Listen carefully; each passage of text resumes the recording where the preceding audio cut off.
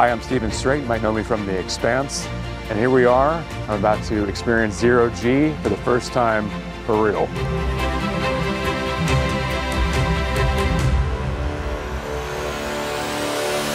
How long has it been since the last group of astronauts came to train for something like this? Yeah, the last training on board, not this aircraft, because we haven't been using it, on the previous aircraft, right here in Nova Space, was in 2010.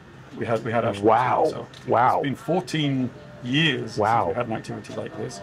Every now and then, an astronaut will need some specific mission training for some task they're going to do on their upcoming mission. Then they come here and train for that. Gotcha. But to have a whole class that's just graduating, the previous astronaut class graduated to 2010. Wow. So it's been quite a long time. So it's a really kind of momentous moment, though. Indeed. I mean, we're at the tail end of this new class of astronauts that are going to the station. A couple of the astronauts from that previous class are also here with us this week, helping to train the new guys.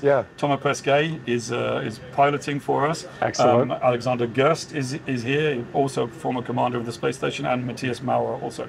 I'll introduce you to some of them later. Awesome. Awesome. I think on yesterday's flight we had 13 astronauts on board, which was more than the number of astronauts on the space station at the same time. Wow.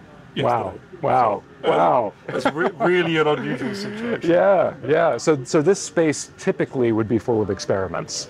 That's right. Yeah. Right. So ESA runs campaigns twice a year, so like every 6 months. Right. We put out a call. Anyone in any European member state, any researcher in a university can propose an experiment. Yeah. We select on scientific merit, and then we invite them to prepare for a campaign. It takes like 6 months of prep to make you, mostly in there, we're trying to make it safe.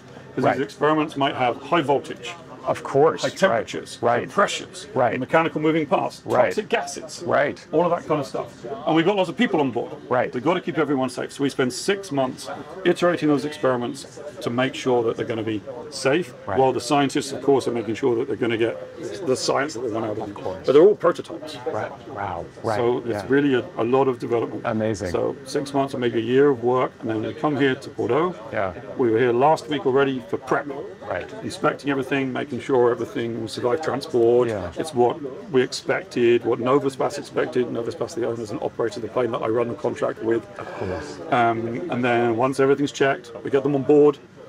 Make sure they don't interfere with each other. Safety checks again. Safety. Yes. And then this is flight week. So we fly on the Tuesday morning, a Wednesday morning, and a Thursday morning. Each time, 31 parabolas, total of half an hour of zero gravity. But the special thing here is the repetition and the access. So scientists, we have other platforms like the ISS, Saudi rockets, capsules, robotic capsules, where they can send their experiments, but they don't get to go with them. Here, they've got personal access. So they can make their informed scientific decisions on the fly. They can say, oh, we've got that one, let's change the parameters, let's explore a different part of the space.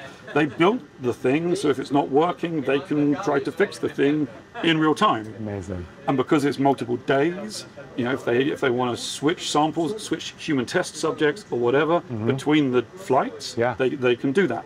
Wow. There's no other access like this, so it's fantastic. How malleable. I mean, the whole platform itself. I mean, so cool. And then the variety of experiments we get is huge. I mean, there's human physiology, there's fundamental physics, there's chemistry, there's other biology that's not about humans. And we do technology testing sometimes because you want to, if you're going to have some like fragile solar panel mechanism on a satellite, that you don't want to make it big and heavy because it costs too much to launch.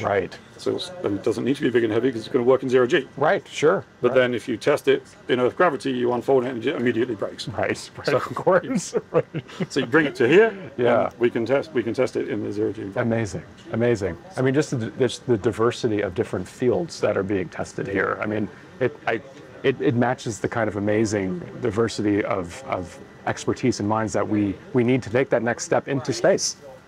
Absolutely. So it's a little kind of crucible we have here of people from different countries all over Europe, so different cultures, different laboratories, different fields, different disciplines, engineers, scientists. It's really a multidisciplinary interdisciplinary activity. Yeah. And we cram them all together in this little space. What results is usually wonderful. Yeah. It's a great community. Amazing. This is the end of the experiment area. Gotcha. And let's go and have a look in the cockpit. Amazing. Well, you weren't kidding. It's certainly got a vintage look in here with the dials and switches and you things. can see it's proper old school. It's not like swish touch screens like a modern aircraft. Right. But that's exactly how we want it. Right. Yeah. There's a couple of additions. Just one of these black little screens sticking out. They give some indication to the pilots about G levels, about the control that they're trying to do. Sure. They typically actually black out the side windows so they're not distracted by the moving horizon too much. Oh, they're the right stuff. They wouldn't be distracted anyway, but it's Sure. good to keep it. The guy doing the throttle sits here because he can reach through and control the throttle without needing to be in either of the main pilot seats. Wow. Right. And then, pilot, co-pilot, doesn't matter because they're both active. Sure. One on the pitch, one on the roll, but just like with any normal aircraft, the sticks move together. Right. Right? So how do they do that? Yeah. They're fighting each other. Right. So it's a highly technical solution. Yeah. The guy doing the roll takes a couple of fabric bands, hangs them around the thing and puts his thumbs through them so that he can do this. It doesn't matter what the pitch is doing, he's not fighting. Fascinating. And the guy doing the pitch has an extra little static yoke that he clips into the top and ignores the normal yoke, so it's doing the roll and he's not touching it. That way we are really using all the original controls to do this unusual control mechanism or operation. Of course, yeah. And that's how they do the parabolas. But can you imagine sitting here and as you go over the top of the parabola, the horizon just shoots past that window and then it's just ground. I mean, unbelievable. And as I mentioned, the alarms all go off because the computer doesn't want us to do it.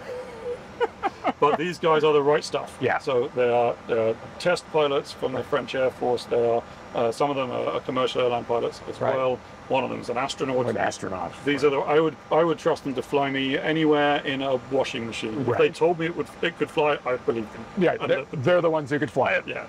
Right. Right.